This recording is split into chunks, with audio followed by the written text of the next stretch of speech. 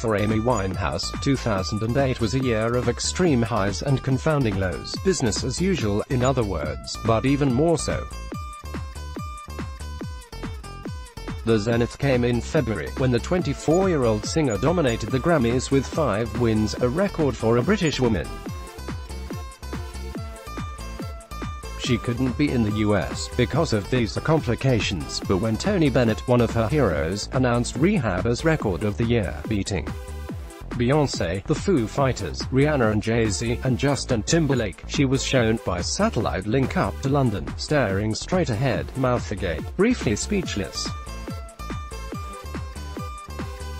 But there were many profoundly distressing episodes, too.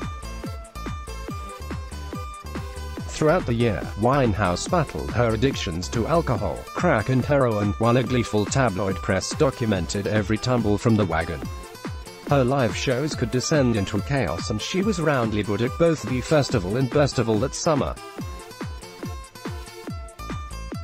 Blake Wood, then a 22-year-old proto-photographer from Vermont, newly arrived in London, met Winehouse in early January 2008. They were introduced by the mutual friend Kelly Osbourne and quickly became inseparable. In Red Top parlance, he was Good Blake, in contrast to Winehouse's husband, Blake Fielder Civil, who had not long been jailed for attempting to pervert the course of justice. Though her relationship with Wood was always platonic, he eventually took legal steps to correct false reporting.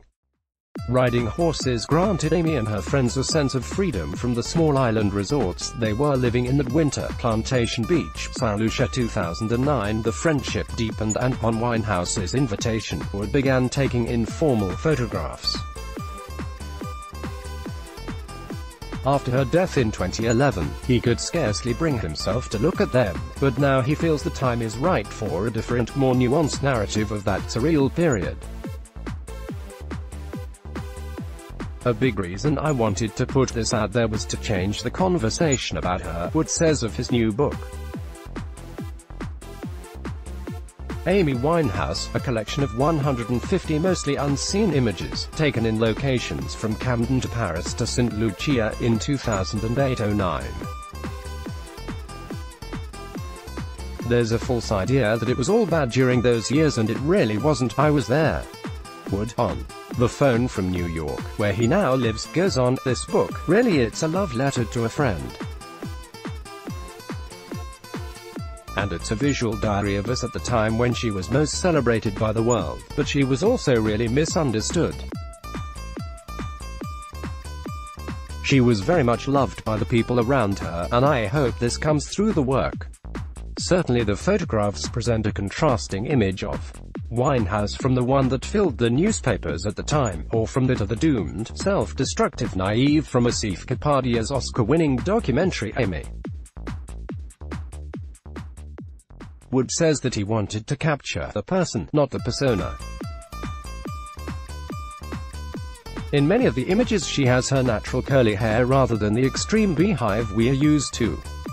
The book is dominated by an extended holiday that Winehouse took to St. Lucia at the end of 2008, which Wood joined her on for almost 4 months. Winehouse looks natural and healthy as she rides horses on the beach or exercises on a trapeze, and she appears totally at ease, with Wood snapping away on Polaroid and old point-and-shoot cameras that he'd brought on the trip. Blake Wood, the glass-roofed corner of the living room became the perfect place for Amy's drum set and music gear. The physicality of playing drums was a release during those days regularly spent indoors. Prowse Place, Camden, London. 2008. By the time of the St. Lucia holiday, Wood insists Winehouse was done with hard drugs, but she was still drinking.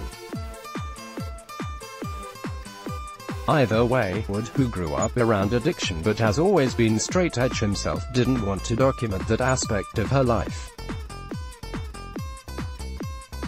It was this unwelcome friend should go deal with and then come back and would hang out, he says. I just had no interest in taking bad photos of her. Why take a photo of someone who's struggling? As a society we've captured that, we've seen that, at least from my perspective. But maybe not. Maybe other people need to connect to that visually and they need to see it more. But for me, I'm good. Before St. Lucia, much of the time that Winehouse and Wood spent together was housebound, hiding from the paparazzi. They would watch TV, talk about their lives, sketch out their creative dreams. Once they made pillowcases from vintage t-shirts.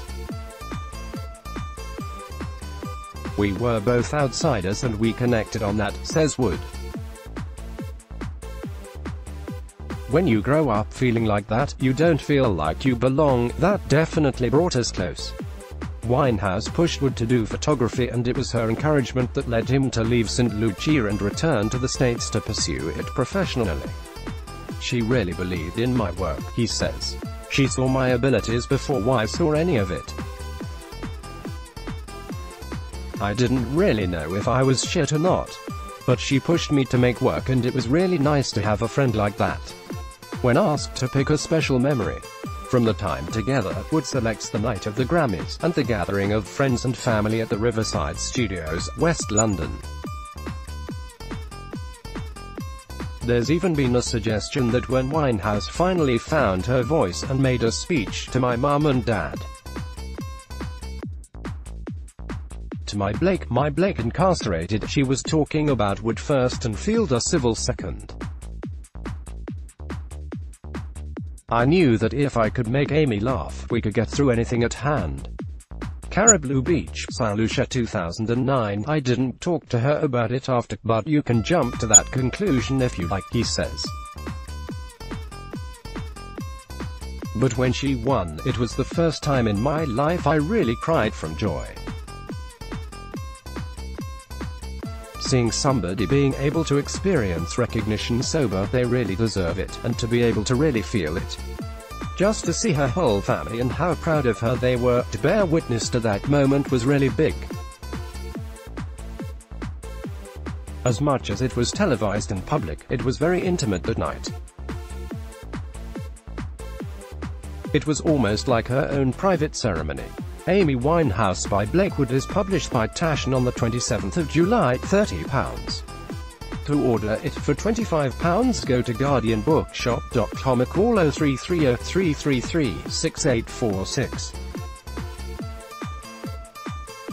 Free UKP. Phone orders min P.